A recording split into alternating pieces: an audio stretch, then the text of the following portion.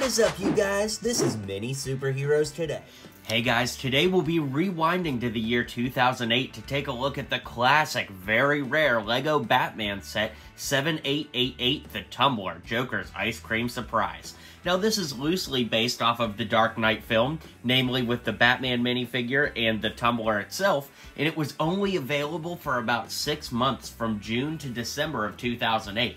So on top of the fact that this was the first ever LEGO Tumbler, the first ever LEGO Dark Knight tie-in, and the fact that it was only available for a limited window, it's made this set legendary and very rare. In fact, even though it only retailed for $50 back in the day, today you're looking at the upwards of $250 to get this used, all the way up to $600 to get it brand new in the box. Now, it did come with 3 minifigures in 449 pieces, and in today's video, we'll be taking a look back to see how it's held up over the years. Back in 2008, this was the set to have. In fact, I remember getting this and being so excited, and a kid in the neighborhood actually stole my Joker minifigure, but that may be a story for another time. Anyways, be sure to hit like and subscribe down below, and let's get into the review. Up first, we got this just super random Joker goon. I always liked getting goons in the LEGO DC sets. It's something that they don't give us very often anymore. Well, heck, we barely even get LEGO DC sets anymore. But I do think it's cool to have one extra bad guy for Batman to fight. This one's pretty plain with gray legs and a purple torso, but the guns were pretty cool. The head definitely looked fitting, and the beanie cap brought it all together. This is the original Batman from The Dark Knight. Now, of course, this figure is pretty old at this point, but it has held up pretty well over the years. He didn't have any leg printing, but the torso printing was pretty detailed in its own right, with a little reflective silver in the torso there. And of course, the head and cowl were the same as all of the Batmans from back then. It was single-sided, so we didn't get an alternate expression, and I do think that it really looked good for the era, and it has aged phenomenally, if I do say so myself. And finally, we have the Joker. Now, despite this set being based off of The Dark Knight, this Joker was just the classic comic book Joker, which I don't really mind because back in the day, I didn't have the classic Joker. And you have to remember, if you weren't around, there was a lot of controversy around how violent the Joker was in this movie. A lot of people loved Heath Ledger's performance, don't get me wrong, but making a kid's toy of that character at the time definitely was a little bit controversial. So I understand why LEGO just gave us a classic Joker. He also came with a toxic ice cream piece, of which we got 2 in this set, and he had a bang gun here, which unfortunately broke, and this one is super glued back together just to show you what it looks like. But yeah, it's pretty cool. We also got a couple accessories, like these U-shaped handcuffs, which of course just go over the minifigure's hands. We got an extra batarang for Batman, and we also got these batarangs. Now, I don't really know what these were supposed to be used for. The instructions never made it super clear, so if anybody knows in the comments, let me know. But let's start reviewing the set now that we've got through the minifigs. So we'll start with the Joker's ice cream van. I don't want to call them Easter eggs, but all of the stickers have just some really good, cheeky designs, like the Uncle Joker's ice cream surprise on the side with the 2 ice cream cones that the set actually comes with. Of course, the little siren on the side here that would play the ice cream truck music is pretty cool. Then, of course, we've got a big ice cream cone on the top, which actually does have a play feature, which we'll look at here shortly.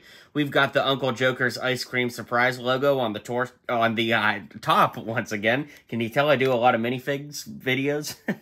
Anyways, the Joker goon sits right inside and drives.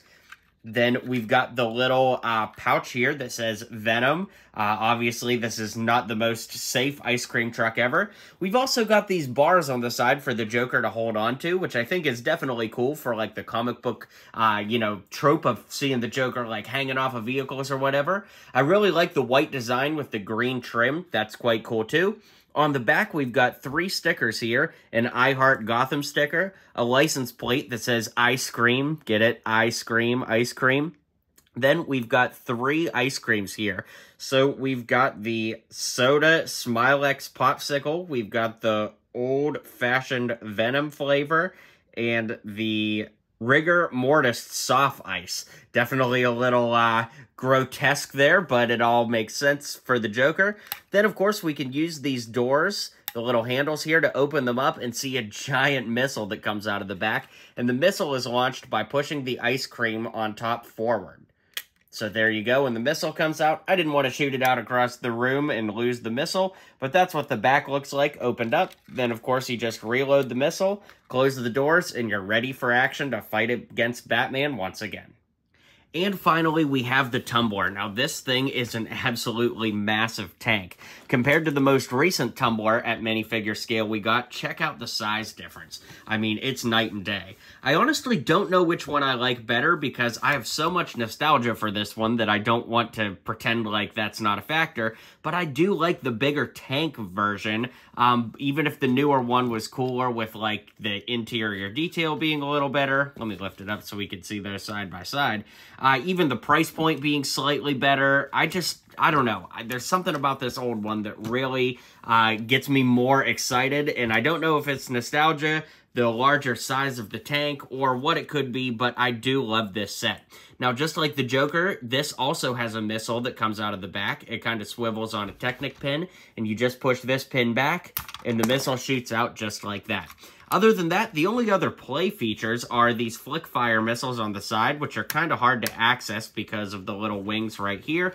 But the giant tires are super cool. We do have some stickers all around. It appears to be missing a sticker here. It should be over there, I guess, but oh, maybe they put it on wrong? Yeah, I guess it's just missing one.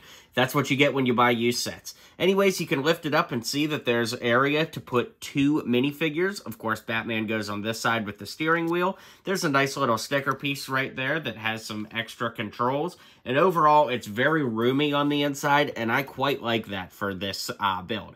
Now, of course, the yellow kind of harkens back to classic Batman, black and yellow, but in the Dark Knight universe, the interior definitely was not yellow, so it is a bit of a bummer that it's kind of comic booky in that sense. But again, you have to remember that this was like a very, very loose tie-in with The Dark Knight.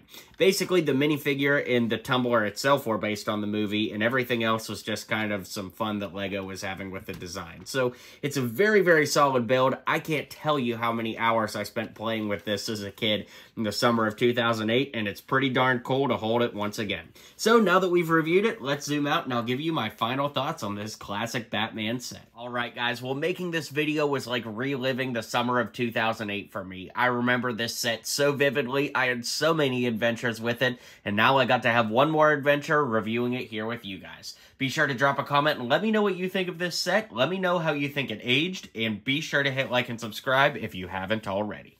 Until next time, build on. Well, you made it to the end of the video. Thanks for hanging out with me today, and don't forget to hit like and subscribe, and maybe check out one of my other videos listed here.